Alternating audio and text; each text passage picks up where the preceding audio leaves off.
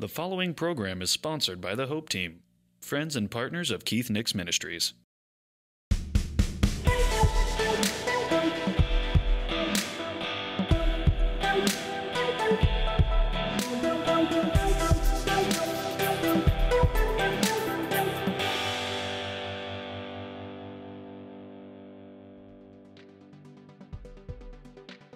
Hello and welcome to The Lift. I'm Keith Nix, and I'm delighted that you're joining with us this week. We're kicking off a brand new series of messages entitled Help. Now, you can either say help, or you can say help. Either you cry out for help, or you exclaim, praise God, I've got help for every situation, everything that I'll ever face in life. Look, God's not against your crying for help. Peter was walking on water and he began to sink and he cried out, Lord, save me, or help. And Jesus just lovingly reached down and picked him up. So if you're in a place where you need help, just cry out to God. But I hope you'll stay with me and learn with me that Jesus has sent the Holy Spirit to be your help in big situations and small ones. In everyday living, you have help available to you. So let's get ready. Let's go into the message. Stay with us. I'm coming back at the end to pray with you. And I believe today is your day for miracle breakthrough. Let's learn how to keep in step with the help. I'm excited. Today we're going to kick off a brand new series. It's going to be a short series, but I believe it's going to be powerful and impacted in our lives. A series that I just entitled Help. Hallelujah. Let's read in Acts chapter 13. I want to begin in the 4th verse. So being sent out by the Holy Spirit, they went down to Seleucia, and from there they sailed to Cyprus. And when they arrived in Salamis, that's a port city of the island nation Cyprus, they preached the word of God in the synagogues of the Jews. They also had John as their assistant. Now, this is Barnabas and Saul. Verse 6, now when they had gone through the island to Paphos, they found a certain sorcerer, a false prophet, a Jew whose name was Bar-Jesus, who was with the proconsul Sergius Paulus, an intelligent man. This man called for Barnabas and Saul and sought to hear the word of God. But Elymas, the sorcerer, for so his name is translated, withstood them. Notice that. He withstood them, seeking to turn the proconsul away from the faith. Then Saul, who also is called Paul. Now, for you Bible scholars, it is at this point that Saul, his Hebrew name, will no longer be used in the book of Acts, because now he's ministering to Gentiles, and his Gentile name, which is Paul, is what is used. So Saul, who is called Paul, notice this phrase, filled. In fact, could you read this phrase aloud with me? Filled with the Holy Spirit. Oh, you sounded beautiful on that. Can we do that again? Filled with the Holy Spirit. Looked intently at the sorcerer and said, "O full of all deceit and all fraud, you son of the devil, you enemy of all righteousness." This doesn't sound politically correct, does it? You son of the devil, you enemy of all righteousness, will you not cease perverting the straight ways of the Lord? And now indeed the hand of the Lord is upon you, and you shall be blind, not seeing the sun for a time. And immediately a dark mist fell on him, and he went around seeking someone to lead him by the hand. Then the proconsul believed when he saw what had been done, being astonished at the teaching of the Lord. I don't have time today, but I do want to mention to you, I want you to take note that in the book of Acts and in the New Testament, there is always a connection with what happens in demonstration and the teaching of the word of the Lord. There is not this distinction that we put on it in modern Christianity. There's always the connection. The proconsul saw the miracle and believed, astonished at the teaching. So, oh, hallelujah. So there's a connection, and that's important for our living. But you said, now I know this is a strange passage to talk about what we're going to talk about, but not really. It fits very well.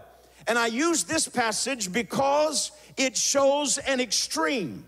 Most of us here will never have the kind of experience that Paul had. Most of you will never be confronted by a sorcerer. And we're not talking about just a charlatan. We're not talking about someone who's just a magician with sleight of hand. According to the text here, Paul calls him a son of the devil. There were demonic spirits active in this man's life. He's not just using sleight of hand and trickery of some sort of technology they would have had at the time to fool people. He is a man, a sorcerer in touch with the spirit world, the demonic world. And he's withstanding the apostle. The apostles are preaching the truth. They're sharing Jesus to the Roman leader, the proconsul from Rome. He's an intelligent man. He's listening intently. And the sorcerer sees he's about to lose his influence, his connection with governmental authority. And he begins to oppose with everything he can. Physically opposing, intellectually opposing, verbally opposing, and spiritually calling on demonic powers to oppose Barnabas and Paul. Most of you will never face that on this kind of level. And so I'm using an extreme. Somebody lift up your hand and say, help! Oh, hallelujah. Come on. Can we do it one more time? Somebody say, help! Have you ever, has anybody here, that's a silly question.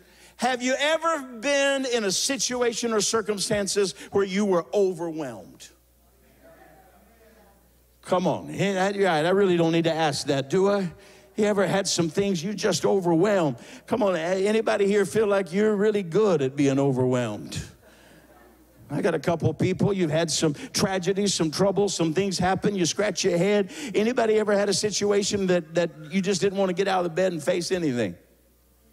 Got a couple of people in here, yeah, you know what I'm talking about, overwhelmed. Well, let me ask you this. If I don't go down that line of questioning too long, because we know the answer, all of us have been there.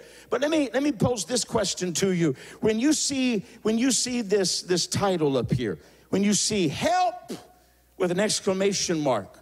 Let me ask you, when you look at the title slide, how do you read it? Do you read it the way we've already read it? Help! Or is there anyone here that reads it the way I intended it? Help!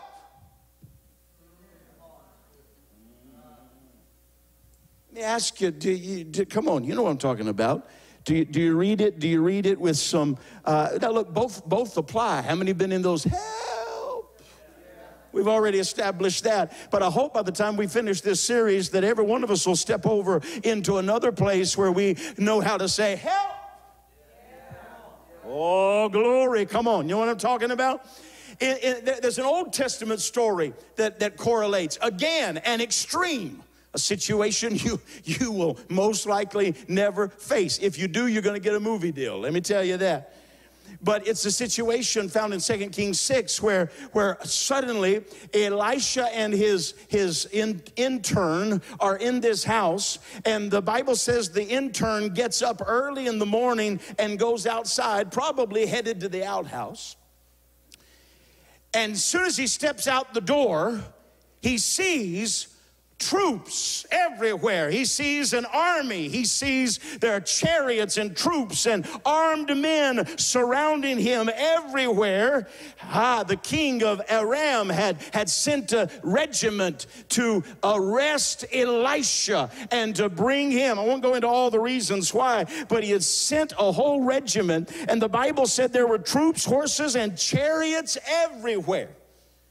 The young man cried out, "Sir, what will we do now?" He felt overwhelmed. But I love Elisha's answer, because Elisha's answer, he says, 2 Kings chapter 6, verse 16, "Don't be afraid, for there are more on our side than on theirs." Come on, I wish somebody would hear me right now. You can either say, "Help," or you can say, "Praise God, I've got help."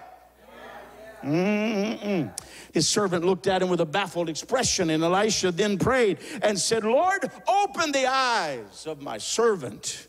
And the scripture said, verse 17, the Lord opened the young man's eyes, and when he looked up, he saw that the hillside around Elisha was filled with horses and chariots of fire. Somebody ought to help me give some praise right now. Come on, is there anybody believes that the God we're serving is the same yesterday, today, and forever? Elisha then asked God to blind all of the army. And God did it. Both passages, old and new. God blinds an enemy for a short season. And Elisha says, "Hey, who are you looking for, Elisha? Well, let me lead you to where he is." And leads an entire regiment of an enemy army into the capital of Israel. The king's army surrounds them, and the king says, "Shall we kill them?" And he said, "No, they're just prisoners of war. We're going to show, oh, hallelujah, we're going to send them home with their with defeat written all over them. We're going to send them home shaking in their boots at what could have." I wish somebody would help me preach a little bit right now. Come on. Hallelujah. Oh, do anybody remember the prophetic words of the psalmist in Psalm 34, verse 19? You know it. You can quote it with me. "Many are the afflictions of but the delivers him out of them." I think we ought to go through it again. Many are the afflictions, the trials, the testings, the sufferings, the stuff we got to deal with. Many are the afflictions of the righteous, but the Lord delivers, hallelujah, out of how many? Some? A few? Ever now and then, just enough to keep you happy? You're good preachers. No, the Lord delivers us. I'm going to say us because I'm righteous. Anybody been made righteous by the blood of Jesus Christ? Come on, then you lift your hand and say, "That's a promise over my life." Hallelujah. And I feel the Holy Spirit in this room. I said, "That's a promise over my life." Now listen, the way you live is determined by which truth. Psalm 34:19, the way you live is determined by which truth in that verse you emphasize. Many are the afflictions of the righteous. Oh God, I don't know why I'm going through all this. Oh, it's so hard. It's so tough. Come on, look at somebody and say, "He's going to preach about you for 30 more seconds and then he'll move on." Come on. If you emphasize the afflictions, you're setting yourself up for defeat. That's a truth. Look, it is a truth. Many are the afflictions, the difficulties of the righteous. Just because you're righteous doesn't mean you don't have difficulties. Just because you're righteous doesn't mean you don't have opposition. In fact, there's some level of opposition you didn't have when you were unrighteous. But when you were translated out of darkness and brought into light, now the forces of darkness are doing everything they can to oppose you. So it's a truth from God. Many are the affliction, not few, not every once in a while in your life will you have to deal with an issue, a trouble, a trial, but many are the afflictions of the righteous. If you emphasize that, your life is going to be many are the afflictions. And I use two extreme stories, Old Testament and New. You're never, I don't think ever, going to have a whole regiment of an army sent to arrest you. And probably most of you will never face a sorcerer who's working in black magic, trying to utilize spirits to come again. You'll probably never have those extremes. You say, well, then I can't relate to this. No, you can relate. If in those two kind of extremes, God delivered his people out of it, then somebody will lift up your hand and say, my God, this little thing I'm going through, come on, hallelujah, this thing I'm facing, surely the Lord is more than able to get me through this. I wish somebody would just help me praise God today. Help, hallelujah. So you can say many are the afflictions of the righteous. Oh. Or you can emphasize the second truth. But the Lord. Have you ever noticed that it's people, I'm just going to say it plain. Can I just say it plain? The people who live in victory are the people who put their butts in the right place.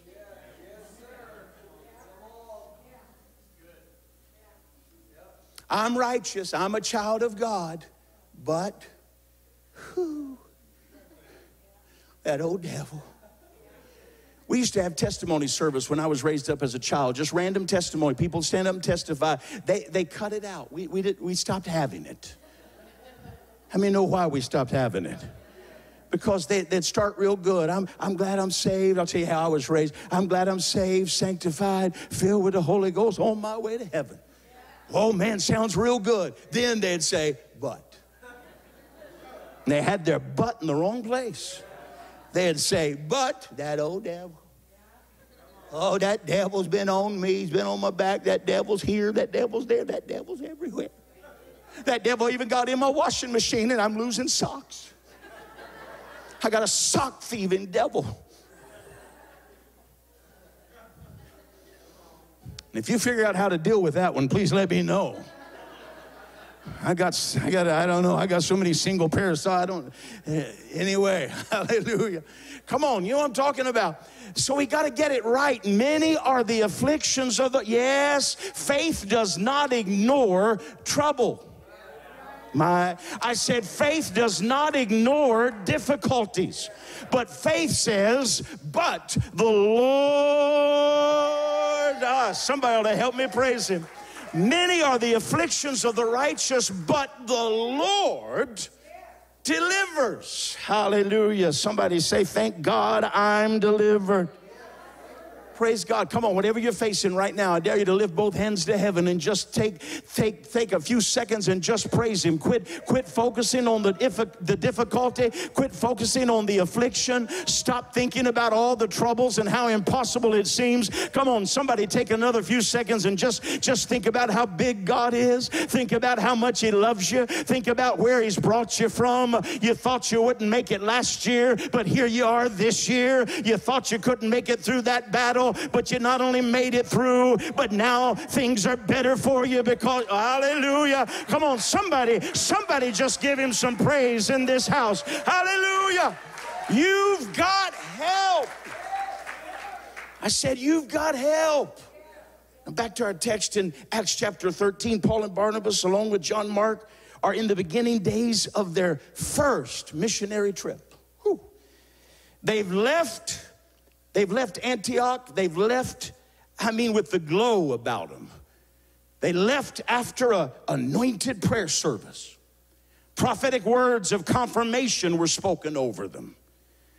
Public and private support was shown to them from the church, and the elders laid hands on them in front of everyone and sent them out.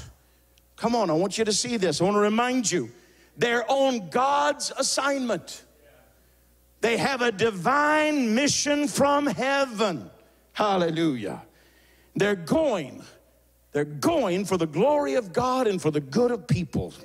They're going with the message of the good news. Somebody say good news.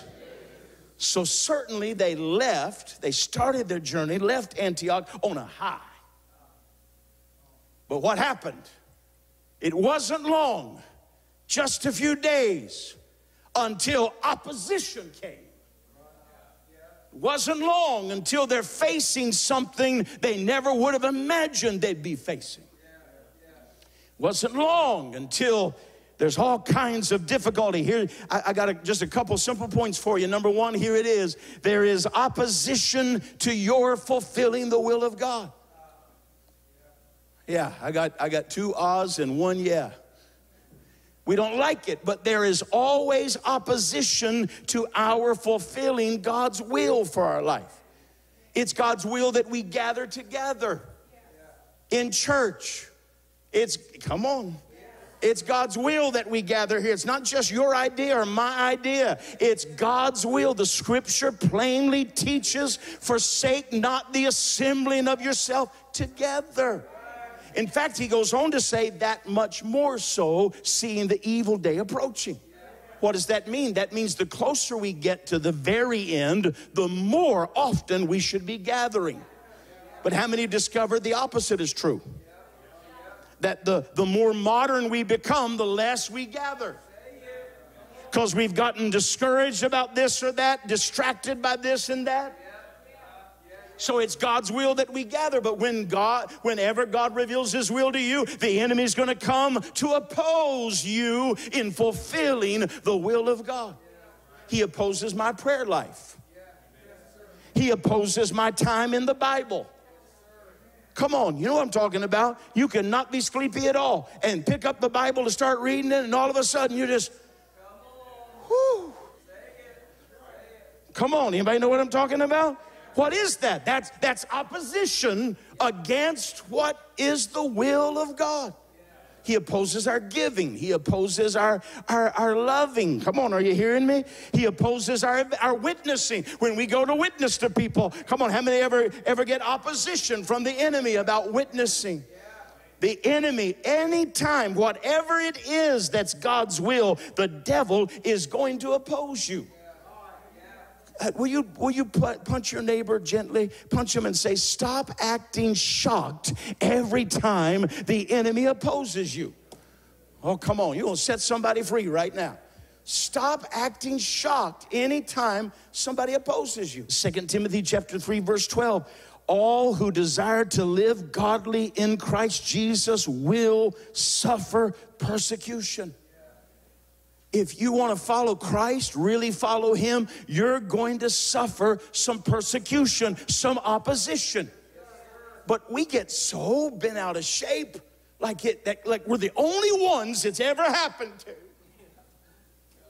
Oh. Come on, I can make those faces so good because I've been practiced at it. So I'm not making fun of you. I've been there, done that. Thank God he's growing me up. Come on, can I get anybody else to lift your hand and say, thank you, Lord, you're growing me up. Hallelujah. Come on, we got to grow up. I sent an email one time. Margie and I were just recently married, first couple years of our marriage, and we were in a season of real opposition from the enemy. We weren't fighting with each other. We were just fighting all kinds of things coming at us. And I sent an email to a mentor of mine and said, please, called his name, please pray for us. We're in a season of war. The devil is just attacking us, and we're in a season of intense warfare. You know what his response was back? Warfare, question mark. I thought that was normal, period. He didn't say, we'll pray for you.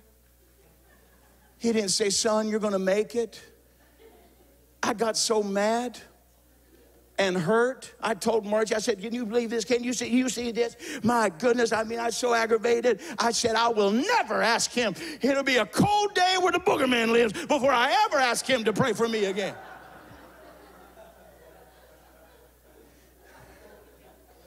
I mean, I was mad and hurt and upset and everything because I thought But you know what I discovered? I discovered he's right. Warfare, question mark. Isn't that normal? Period. Well, I'm not getting many amens out there. Hallelujah. Come on. How many know there's opposition if you're not in heaven? And how many lift up your hand and say, this ain't heaven? Hallelujah. Praise God. Then come on, there's opposition to the plan of God. If you want to live in an easy, where it's easy every minute of every day and wonderful every time you interact with anybody and anything, forget it. Not happening in this earth. Come on. You say, well, Pastor Keith, we know this. We don't live like we know this. We live like it's a shock every time we go through something difficult.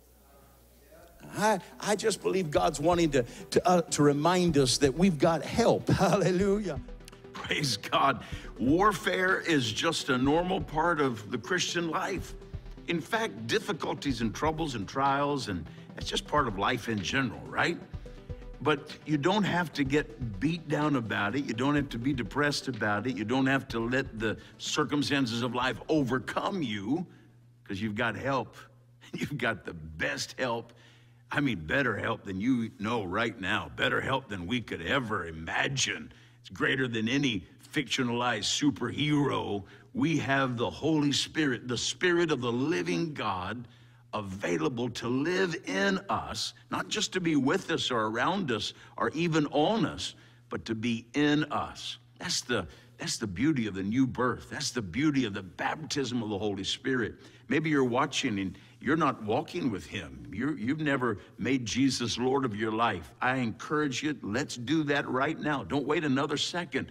Say, Lord Jesus, I do believe you're God come in the flesh.